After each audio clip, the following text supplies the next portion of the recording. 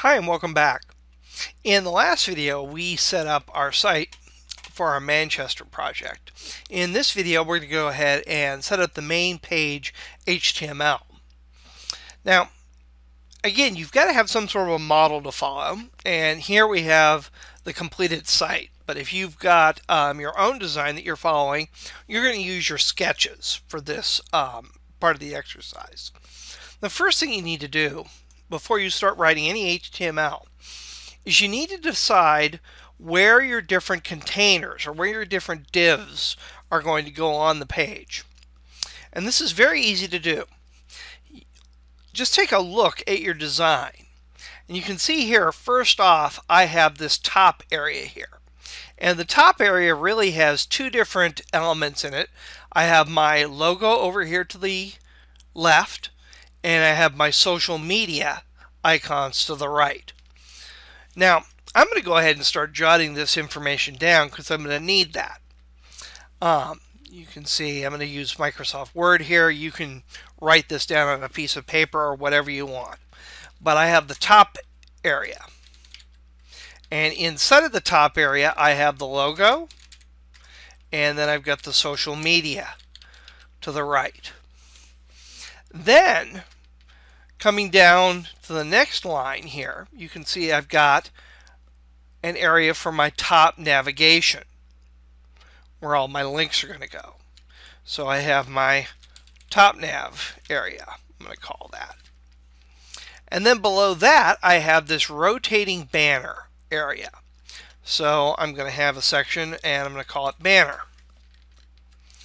And then below that, I have this large content area that, again, is divided into two sections, sort of the main content right here and my right-hand sidebar right here. So I'm going to go ahead, and this is the content area. And inside of that, I have my main content and my right side area. And then down at the very bottom, we have a footer area. So I have footer. Once you've got this sketched out here, you're going to know exactly what divs you need to create on your page. So now let's go ahead and go into Dreamweaver. And you can see I've got my main.html file right here that we created in the last video. And I'm going to go ahead and open that on up. And again, we deleted everything that Dreamweaver had placed into this file. But if you didn't in that last step, just do edit, select all, and then press delete to delete everything. Now you'll remember from our test site that the very first thing that we place inside of our HTML file is going to be the Doctype statement. And if I click this drop down arrow right here, you can see all the projects that you have defined inside of Dreamweaver. And here is that My First Website project that we were just working on. I'm going to switch into that and open up index.html, and you can see there's that Doctype statement. And again, that should be the very first thing that goes into your document there, and you can just type that in. After that, we're going to have an opening HTML tag. And whenever I open a tag, I'm always going to go ahead and close it. So I have an opening HTML tag and a closing HTML tag. And then you'll remember there were two distinct sections inside of our HTML, head and body. Head where we placed instructions for the browser, and body where we put the content that we want our user to see. So I'm going to go ahead and create the head section here. And again, close that. And then I'm going to go ahead and create the body section. And then go ahead and close that. Whenever I open a tag, I'm always going to close it. We've seen one exception to that rule, the image tag. But again, that is the exception. The rule is whenever you open a tag, close a tag. And I always close the tag immediately after opening it, so I don't forget to do that. And I'm going to go ahead and save my document. And the first thing that I'm going to do is put the title into the head section. And that's actually going to be the only thing that I place inside of the head section at this point. And I'm just going to give this a title of Manchester Project. And then we come down to our body section. And again, this is where we place the content the user or our visitor is going to see. Now, this is where those notes are going to become important to you. Because again, these define all the different divs and the order that they're going to go in on your page. So the first thing I have is I have a div called top, and inside of that I have another div called logo and a div called social media. So again, inside of my body section, and you can use as much or as little white space as you want to keep this organized, I'm going to go ahead and create div.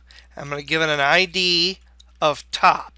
Remember, whenever you create a div, you always give it an identification so that we can identify it later on. And then I'm going to go ahead and close that.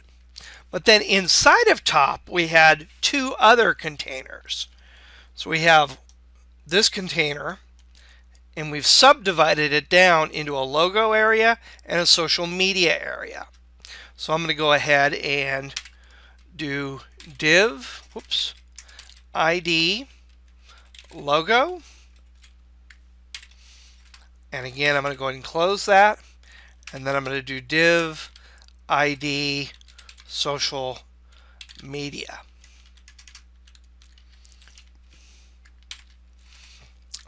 And then I'm going to go ahead and close that div off. So we have one container that contains two subcontainers. After that, we have our top navigation area. And again, you can have the completed design open, and you can see what we're doing here. So I'm going to go ahead and create a div, and I'm going to give it an ID of top nav. I'm going to close that off, and then I'm going to go ahead and close that div off. And then we have our banner area. So I'm going to create a div and ID it as banner.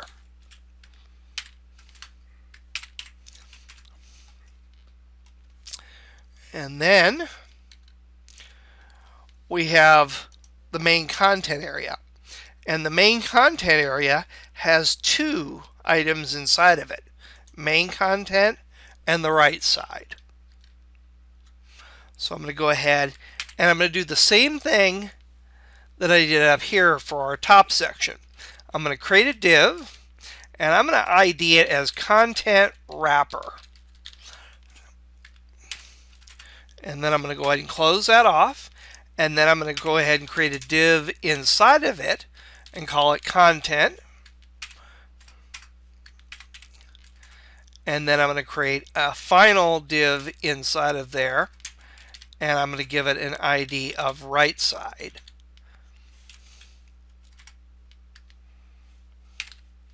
And again, you could be naming these divs whatever you want. There's no meaning to content wrapper. There's no meaning to the word banner or top nav. All they are is identifications.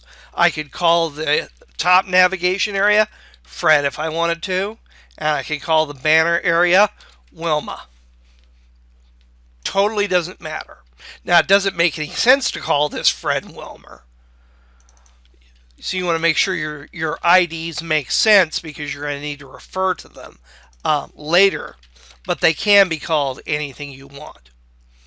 You can't put any spaces inside of your IDs, but you can use dashes and underscores. And I usually use dashes because underscores can be a little bit hard to see sometimes. And then finally, we're going to go ahead and create a div for our footer. So I'm going to go ahead and do div ID footer. And I'm going to go ahead and close that off and save my page. And at this point, I've set up the structure for my page. I've completed the third step, in our process, creating the page structure in the HTML. We're now ready to go ahead and add the sample content to our structure so that we can actually begin to format it and begin to see our pages take shape. So the next step that we're going to go through is adding some sample content to our site. Now, at this point, you're going to have the option to use the resources that you can download for this series or create your own. If you want to download the materials for this project, there's a link in the description for this video, but you don't need to download them. If you want to use your own images and your own text and all, come up with your own items, that's perfectly fine. And I'll tell you the dimensions for the images, and obviously you can type whatever text you want into these different areas. But having the completed project as well as all the resources such as the text and the images and things like that may be very helpful for you. It'll definitely save you some time and some typing, but you definitely don't need the resources to go through this. If you do decide to download the resources, and again, there's a link in the description for this video to go to www.timothyframework.net. If you go to that website, you can download all the materials. And the next video, I'll show you how to set up those materials. If you're going to use your own materials, you can go ahead and skip the next video and go to the one after that. So that's basically where we're going to go from here. I'll see you in the next video.